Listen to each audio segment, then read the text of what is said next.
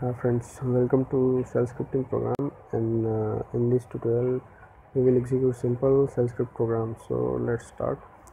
So I'm going to create one directory mkdir shell cd2 shell ls. There is no content, so I'm going to create one file, hello world dot sh, and go to insert mode by pressing I and write the shebang line. This line simply tells them this is bash shell scripting.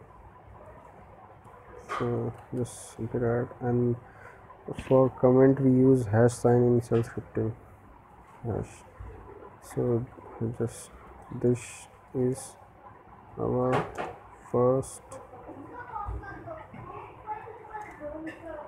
shell script.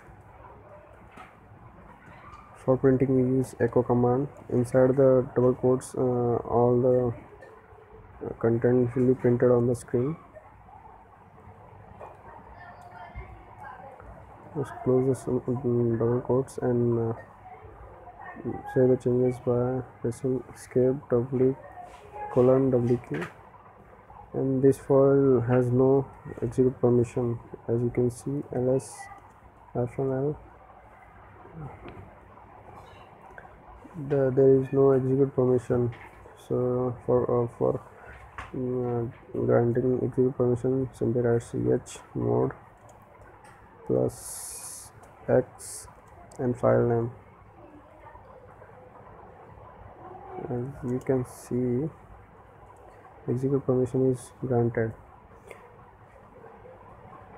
So just for executing, write dot / and hello world file name, and you can see the hello world is printed.